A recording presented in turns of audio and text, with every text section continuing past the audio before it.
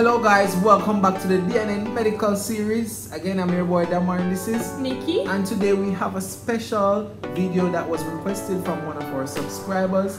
Shout out to Maxine calling JS. Big up yourself, Maxine. Alright, so in today's video we're going to look on how to take notes effectively. Alright, so stay tuned.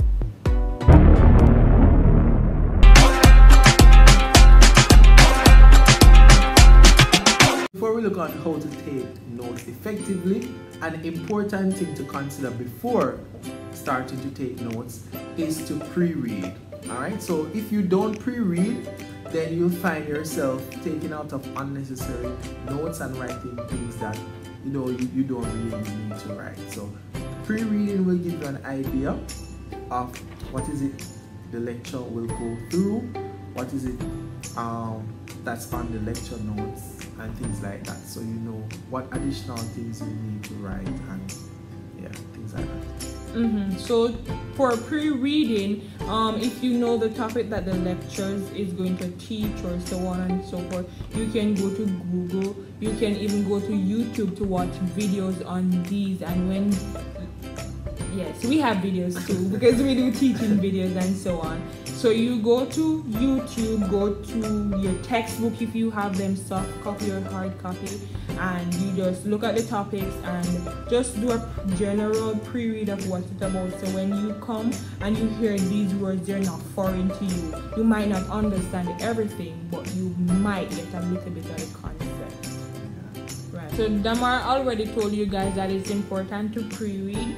So the next thing I want you guys to do is to go to your lectures. Do not skip any of your lectures. Go to all your lectures. And what I want you to do is to access your lecture slides before you go. So you can, usually they're on OUR VLE before the lecturer comes with them, or they're old ones that might not have much changes and so on. So if you don't know how to access OUR VLE, we have a video for you to help you how to access it and so on. So open the old lecture slide or the new one that the lecturer posted, and I want you to edit it. So as you go along, you'll have the original material, and then you're going to listen to what the lecturer is saying, the important information or hints that they're dropping and so on and so forth, and you just add it to your lecture slide. So this is your personal thing. No one will have this. This is what you created. So you have the original lecture slide, then you have yours that you added with the important information. Yeah, because sometimes during the lecture, sometimes the lecturer just use the PowerPoint as a guide and then they will elaborate on some things. Or sometimes in class, students may ask a question, right? And that will lead to the lecturer going into a different explanation that you may not have thought about or you weren't thinking along that direction. And so this can help you, you can write it, as Nikki said, on the PowerPoint notes as well. And if you're not that, as Nikki said first, sometimes you can take the notes on the PowerPoint and stuff. If you have an iPad, you can use your iPad pencil and you can edit it in PDF or whatever you so desire.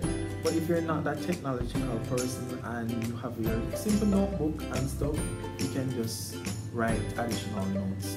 So anything that works best for you. Alright, so you've pre-read. You've made your additional notes based on the lecture that was given, right? And now you have your compiled notes. So once you go home or you're in the comfort of your home, you can post-read, right? And during your post-reading, you can add any additional information or, just think about any other explanation, anything that you're not clear of. Do further research, watch a video and stuff, and now you have your perfect notes that you can work with and have yourself be prepared for exam. Right, so as I said before, with our pre-reading, you pre-read from textbook, videos, and so on and so forth. You can also post-read from these as well. Post-read from your textbook, go to YouTube, grab a video, because most of most of the videos on YouTube tie into the things that you're doing in university now. So, but you have to be very careful of the videos you choose, because some people might give you misleading information. So choose correctly, choose colorless sources to take your notes from, and take good notes. Highlight the high yield stuff, the important stuff, so you can remember them and cement them in your head. So that's basically the best way to take effective notes. Alright, so thank you very much for listening, and I hope you take something away from today's video. And and we want to thank you again, Maxine, for requesting this video. Thank you very much. And if anybody else have any videos that they'd like us to do, please request it in the comment section below. And guys, don't forget to like, comment, share, and subscribe to our YouTube channel. Until next time, see you soon. Bye.